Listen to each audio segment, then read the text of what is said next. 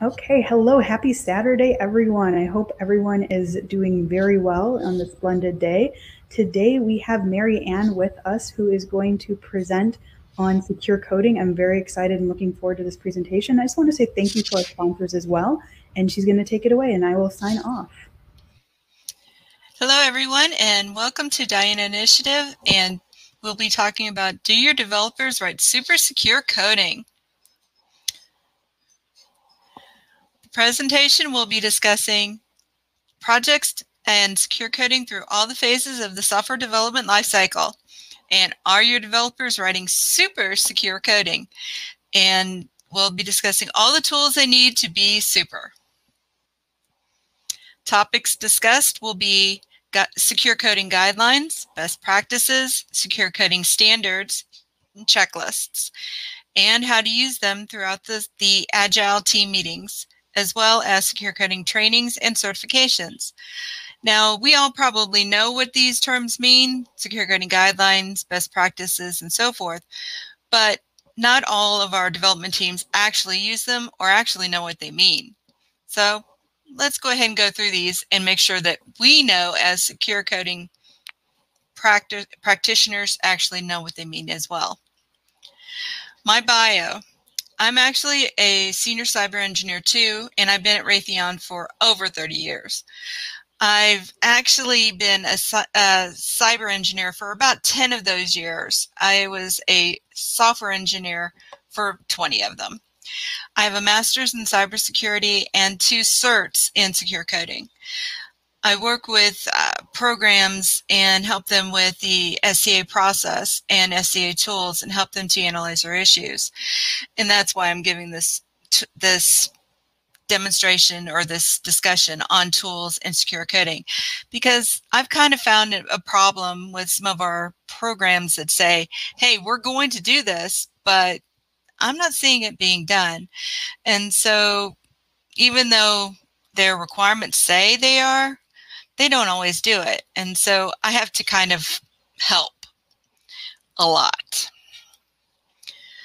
So let's start out with the design phase and how to use guidelines. So most programs could create their own coding guidelines. And if you're going to create your own coding guidelines for projects, it will really depend on the type of organization that you are. And it will also depend on the type of software you develop or the languages that you use. And that will depend really on, or why, because it depends on how complex, or if you have to use specific securities, or how's your safety. And so coding guidelines are very specific to if it's safety, if it's HIPAA, if it's PII. So things related to coding guidelines are for like coding style, understandability, and readability. But if you have things for languages and so forth related to those as well, it's going to get a little bit more hairy. But coding guidelines can also make it so that your code may be too difficult to understand. So a secure coding guideline can make it more easy, and all of your code could be similar in readability. And once you have your coding reviews, if everybody's code is designed the same way, it would make it easier to have your code reviews. If your code is well documented and you have a developer leave, the next person who picks up your code, that would make it easier for a new developer or another developer to pick it up and be able to fix something. If your code is not documented well, you understand. I mean, I've got programs that have been around for 20 years. Luckily, I've got developers who've also been around 20 years. So in that case, it's a little bit easier to fix that code. But when some of those developers leave, some of these newer developers are going to have problems if that code is not well documented. Also, having functions that are way too large.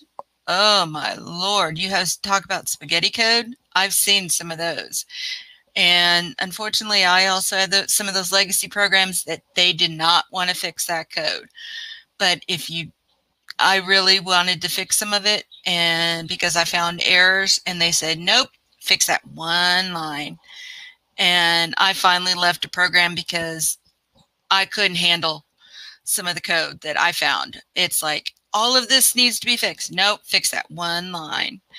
I finally left that program and went to another one because I couldn't handle that. And go-to statements. Trying to debug a program when you have a failure in a code that has go-to, that is just problems. Try not to use go-to statements. That should be in your guidelines. Try not to use go-tos. Then we go to another guideline. Advantages of using guidelines is your code, if you have increased efficiency, because everyone is doing the same way. So your reviews are faster, you have less development time because all of your code is being done the same way.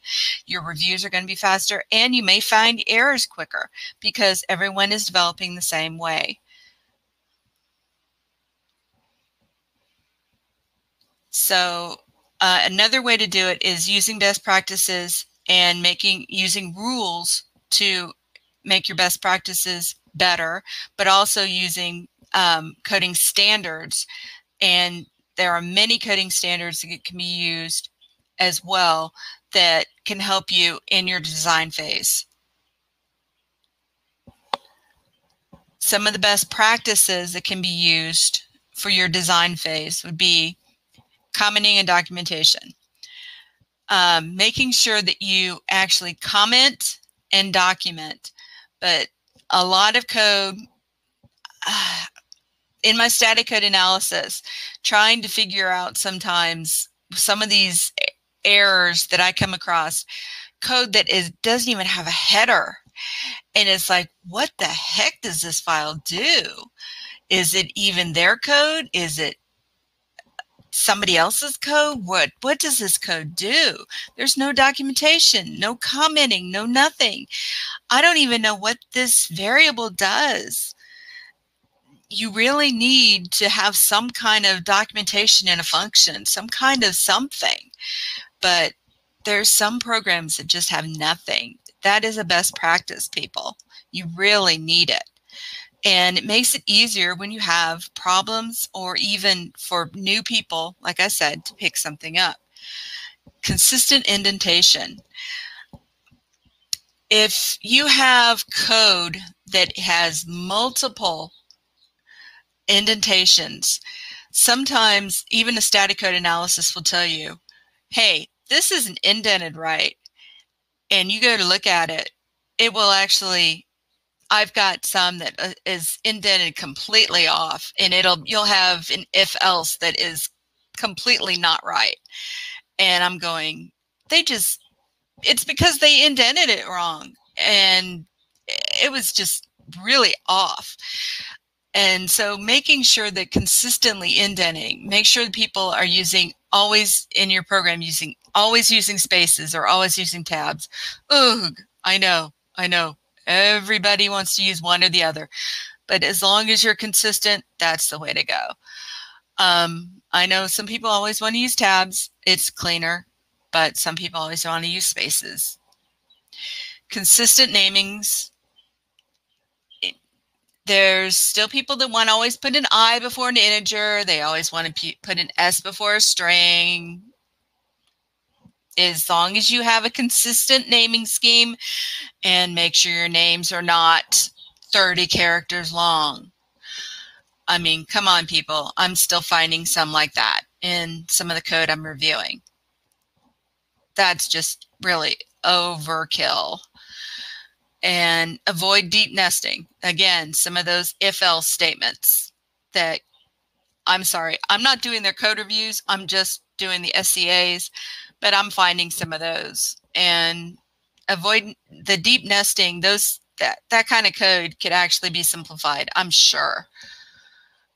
There has to be a way to make that simplified and there has to be a way, because usually that means that you just keep adding cases as you've gone down.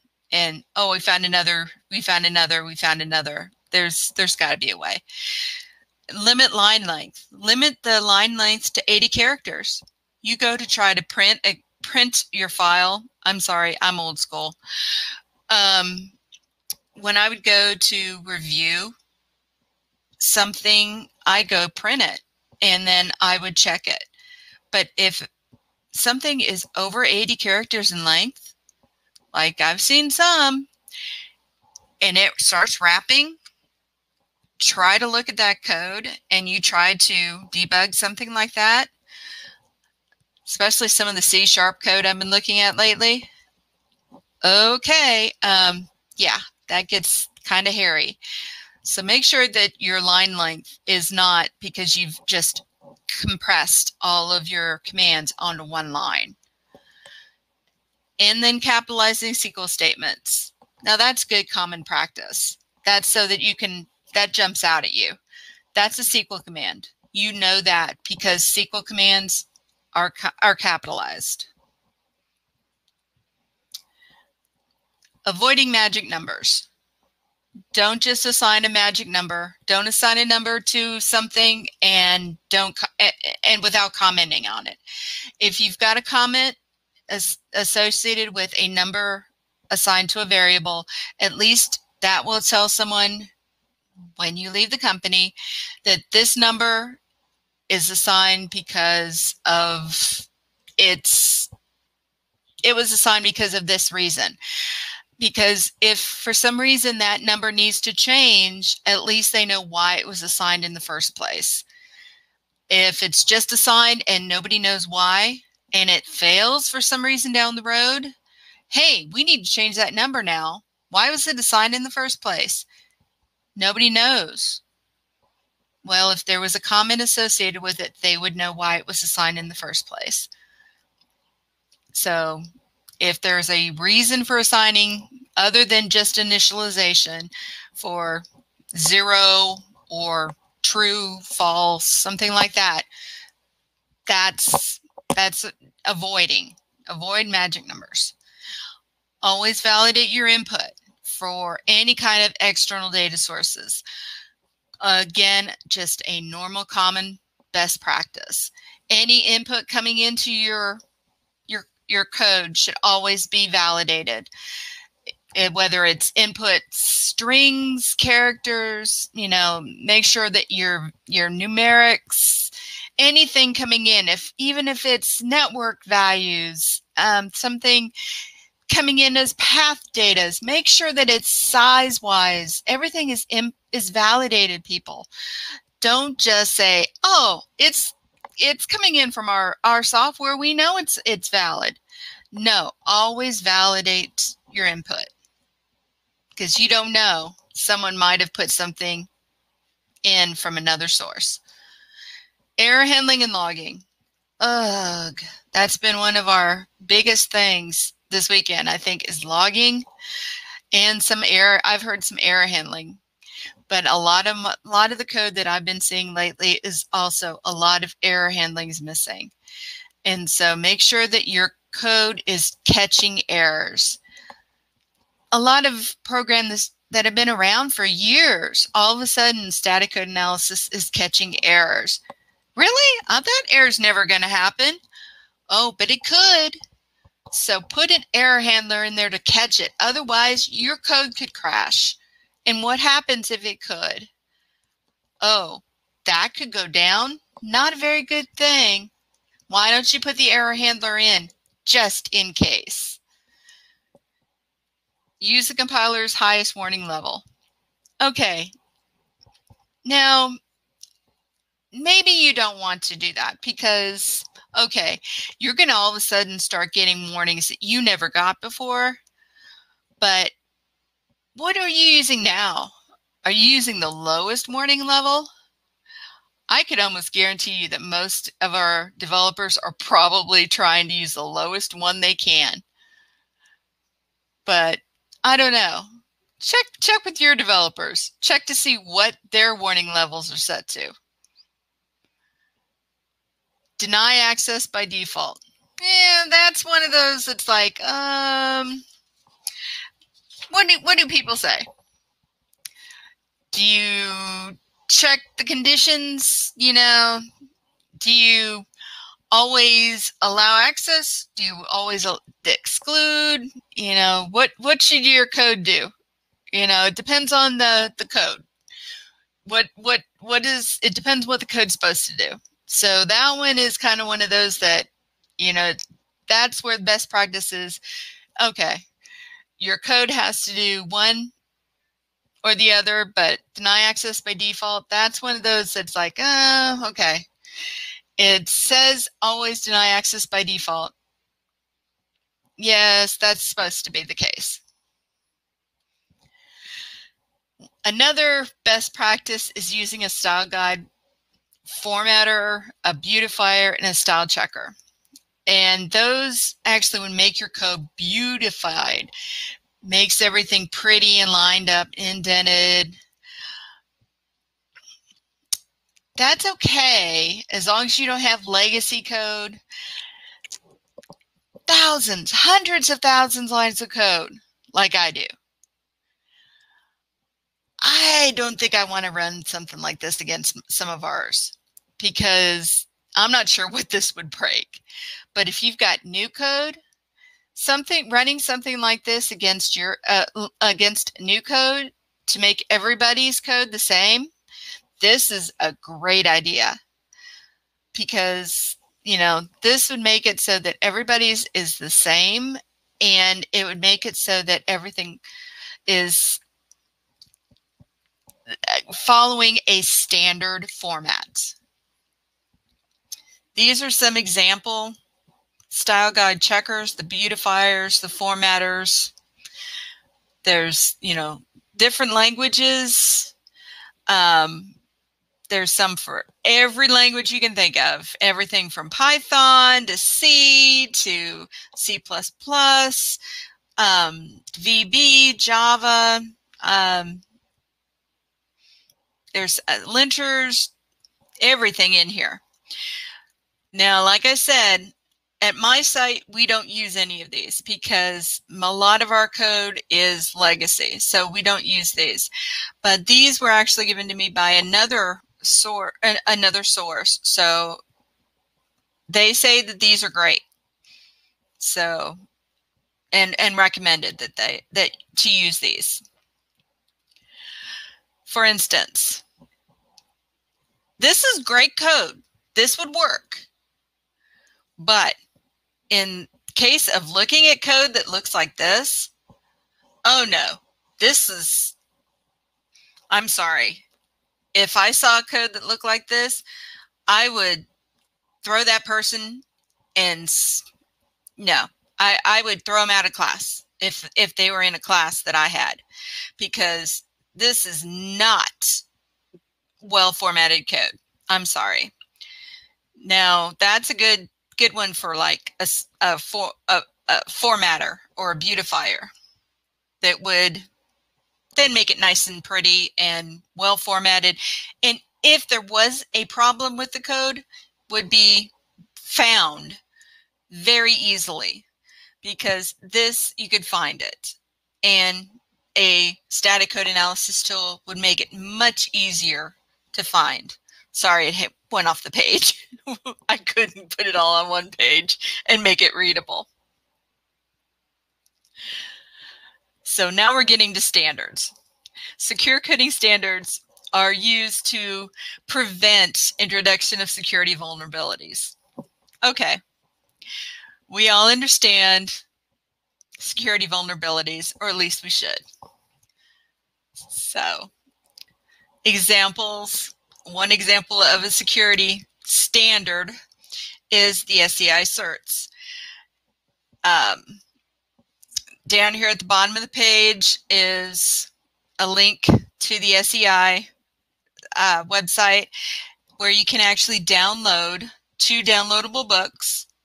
The coding standard for C and C++. I have both of those printed out at my desk because I am C and C++ coding standard Certified Professional. I actually completed that cert. That is one of the secure coding certification that I do have. I also have the White Hat Certified Secure Coding Professional certification. But actually at that site, they also have the SEI coding standards for Android, Java, Perl. But that site actually shows you all of the standards from SEI for all of these. And they explain each of the different, throughout each of these languages, the standards and how to make sure that a vulnerability would not get into your code, how to write good secure code. Now, it is a little difficult for a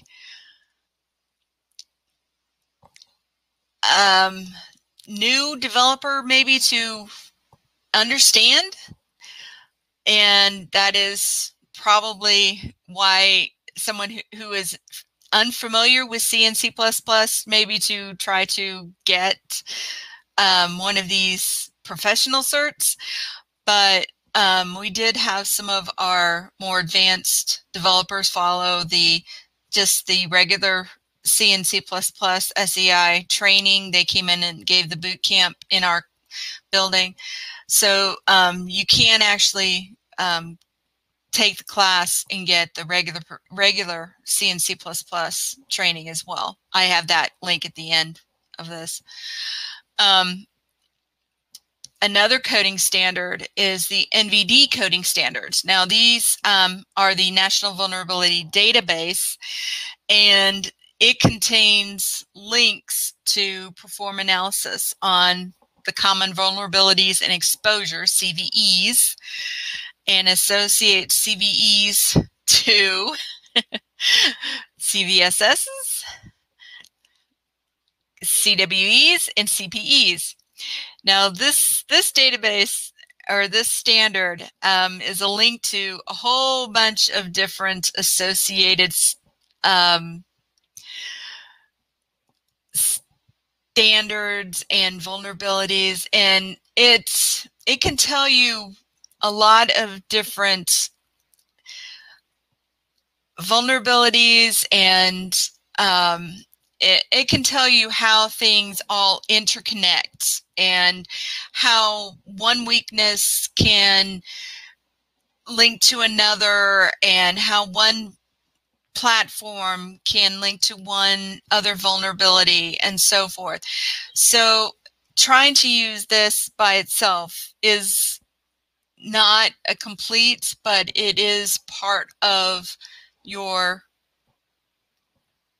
process. Then we go to the CVE website. The CVE website is where the common vulnerabilities and exposure, the CVEs, can actually give you a list of the vulnerabilities and give you examples of fixes in many languages. And this is a site that, in my job, I've actually pointed several of our developers to how to fix some of their issues, because it actually, we use Coverity in our job, in my job, and as a static code analysis tool, and it does have a link to CVEs.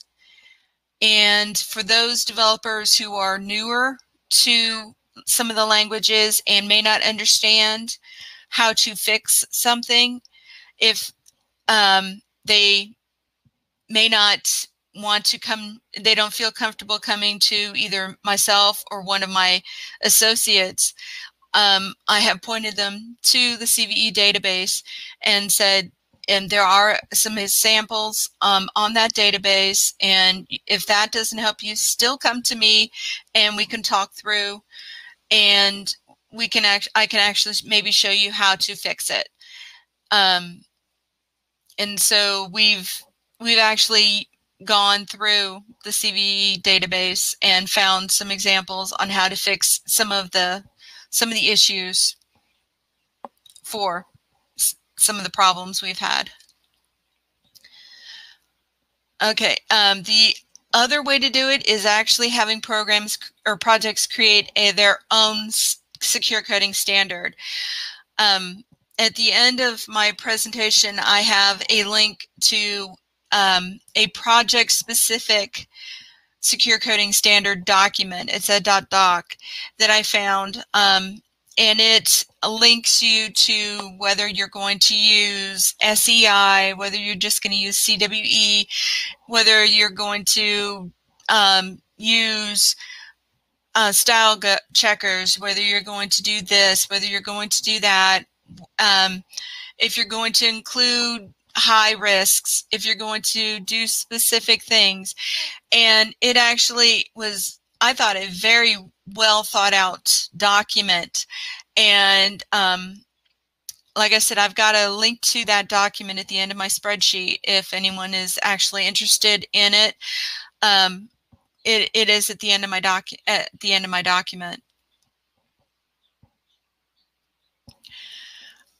Okay, for reviews, when you get to code reviews, for secure code reviews, if you do Agile processes, sprint planning, sprint reviews, do you include secure coding reviews, such as manual code reviews or automated code reviews? And do you track this information in a tool like Azure? A manual code review. Now, don't get all up in arms at me. When I say manual code review in this case, it's not what a lot of security people think as a manual code review. A manual code review in this case is not going through all the code and finding every flaw that can be found at this time and every link that could be evaluated. A manual code in this time frame means just reviewing the code that was changed at this time.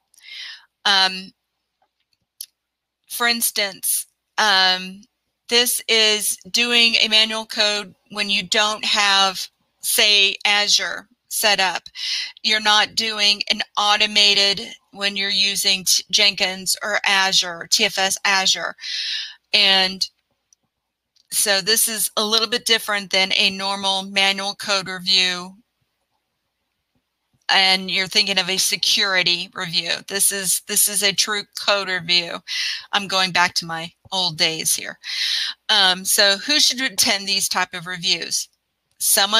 Definitely someone with domain experience. You need someone that understands when someone made a change to this code, did this code change actually do any damage?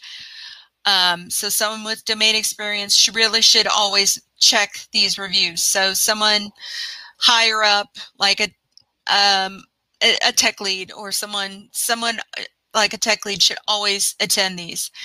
A junior developer should always probably attend these, and have your security personnel should probably attend these as well. And then have code review checklists. The code review checklist we'll discuss in a little bit, but if you use a code review checklist, we'll discuss why to use a code review checklist, but this process is going to make it a little bit easier. So doing a manual code review, if you do manual code reviews, you find logic errors and flaws where you might find them in the design and the architecture, and you add room that you have room for extra set of experienced eyes. You don't have just a automated code checking it. You have experienced people checking it. Plus, you have a security person in there. You have AppSec knowledge. You have people that, like us, reviewing it. The cons Okay, you have to have somebody, like I said, you have to have a security person, but you also need somebody that is experienced with language and frameworks in there. So you have a little bit of a con in there. And then if you're not using the checklist, you're going to get different reports. So that's why I say you might want to use a checklist, because otherwise it's not going to come, you're not going to have the same reviews. So what should your checklist be? If you're going to use a checklist for a program, probably should be language neutral, because I don't know about you, but a lot of my programs use multiple languages. I've got some that go VB, C, C++, C#, .NET, all on the same program. So if they're going to have a checklist, it's probably going to be really language neutral. Have a plan of approach to approve code changes. Make sure that you always know it's only going to be this amount of time. It's going to include this certain amount of things. Don't overdo it, people. Just always include certain amount of topics. Sections for a checklist include things like exception handling, auditing and logging. I mean, you guys can all read all of these, but you know, make sure that you're verifying that if you're in these sections, or or a section should have these, maybe you should say, hey, in the future, maybe we should add these. I mean, I know if you're only adding one line, you don't want to go in and say, hey, you needed to add this. No, we don't always want to add code. Just because, hey, there wasn't an exception handler, you needed to add it, because we all know that if you add too much code, you're going to break something. But you might want to add a new CR to say, hey, in the future, you might want to add an exception handler to this section and get it reviewed at a later date. So other things like a general libraries, make sure your libraries are up to date. Yeah. Sensitive data hasn't been identified. Okay, that's something your security person is going to have to make sure. Layered security. Okay, that one's a little bit harder unless your security person is familiar with the design. Some of these cryptography, input validation. Okay, yeah, some of these are you checking for special characters, validating numeric input? Like we talked about earlier, input restricted to known characters. We talked about that earlier. Checking your inputs. Authorization. Some of these, are you actually checking? Do you have things where you have a URL, where you actually have session cookies? Do you have ACLs where you actually have to authenticate?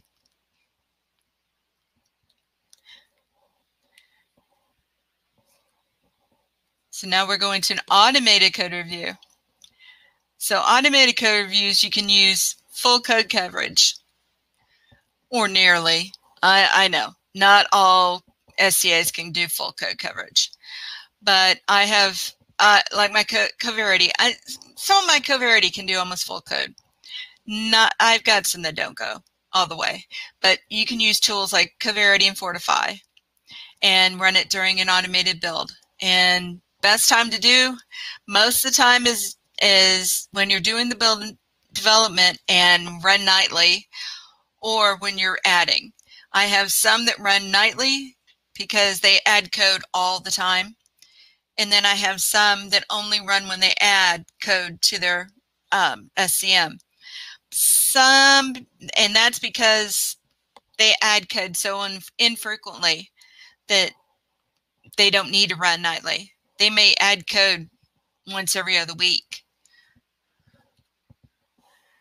So Coverity, just as an example, for those that aren't familiar, Coverity, as an SCA tool, helps find security and quality issues, and can be used to track across the application, and it can with cyber and security working together, can be used to find and fix issues that are found, and it supports 21 languages. Looks similar to this, with the dashboard being on the side and then the code in the middle, and then the triage window on the right side.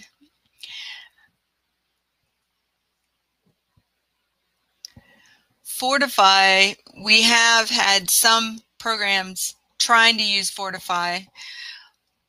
Haven't really had much luck getting too much out of it yet. But you can get a prioritized result, again, by severity of risk. You can fix vulnerabilities with cyber and software working together, and it supports 26 languages. Its usage, it looks like something like this.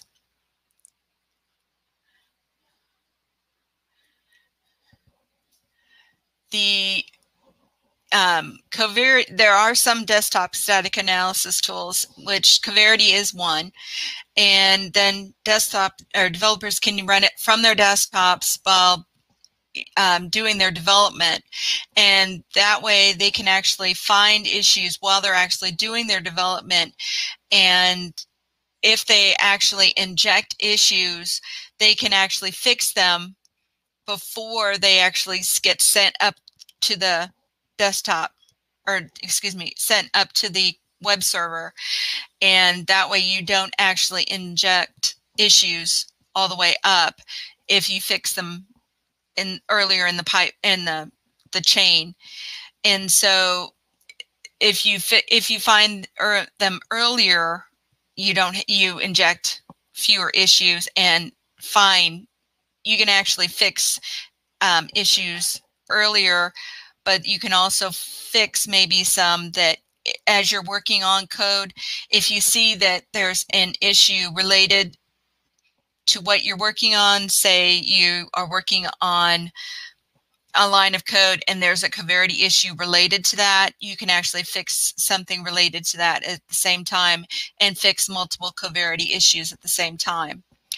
So we've got one program that's actually doing that right now, and they're injecting less issues and fixing more fixing multiple issues.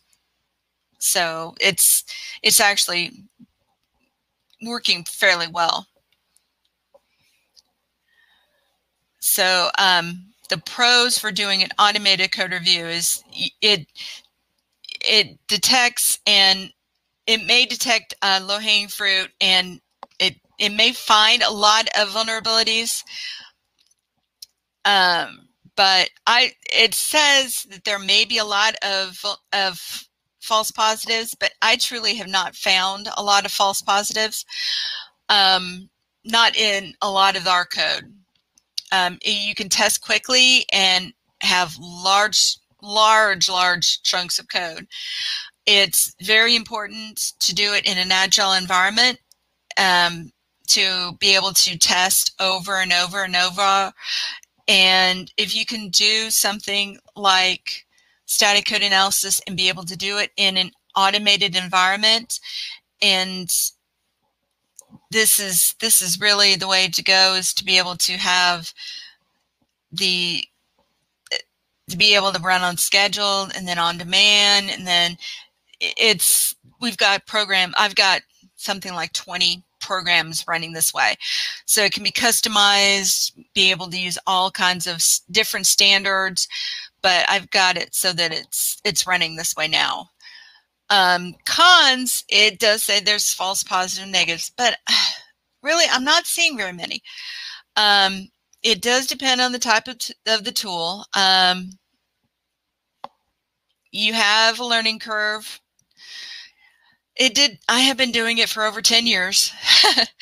So I was dumped into it. That was my first job as a security cybersecurity person. So that was my first job. So I have been doing it for a while. So if it's also not viable for all budgets. So you might try an open source tool if you can afford, like Coverity and Fortify. Luckily, we have a corporate license, so that's why we can do it. But we also had to merge all the data from one server over to my company's and my building, and I am now manager for that server. So that's why it's now my job. Another secure coding tool is code quality tools. But using code quality tools like SonarQube and StyleCop, you can find code quality tools within your compiler, and you can find issues and make your code better quality, because even your static code analysis tool will find quality issues. But if you can use SonarQube and StyleCop to find those issues earlier on, they would make your code better and less issues later on down the road. And they can be used during your manual code review, so that if you don't have an automated build, you can still use SonarQube and StyleCop as just the desktop versions.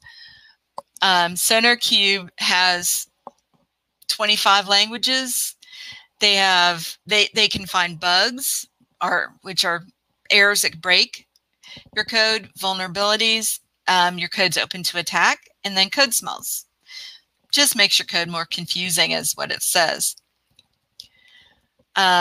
Looks pretty much like this. That's what I thought was very interesting. It actually can do it for COBOL. Now, how many of us actually still remember COBOL?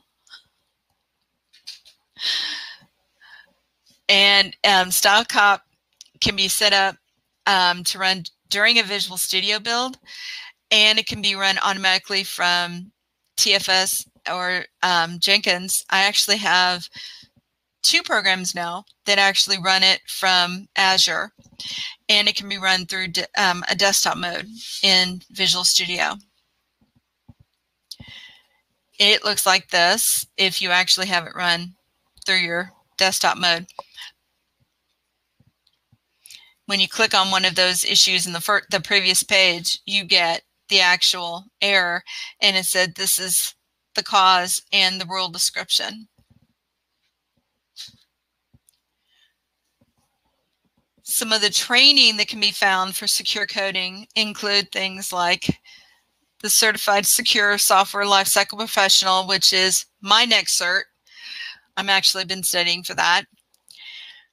The SEI Cert Secure Coding in Java Professional, SEI Secure Coding in Java, the SANS Defending Web Applications, the SEI Secure Coding in C and C++, which that was the one that they came out and did the boot camp at our building, and then the SEI Cert and Secure Coding in C and C++ Professional Cert. That was the other one that I already have.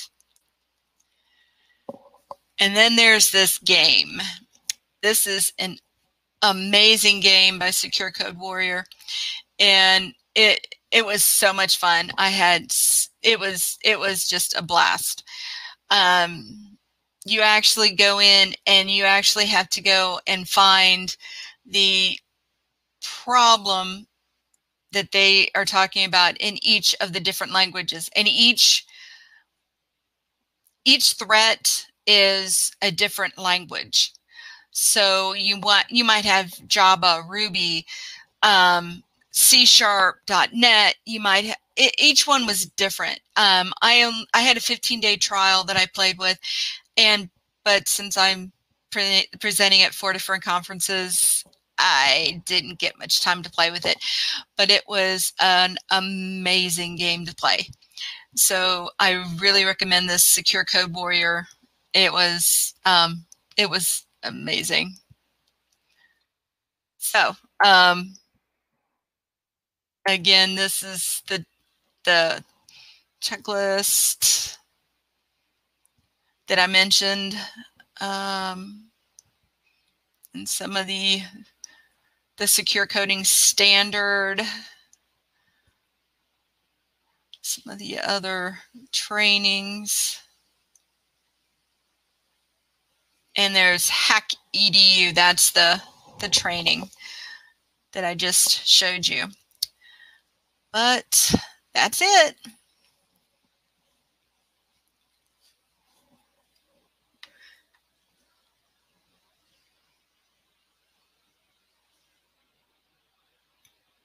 So if we have any questions.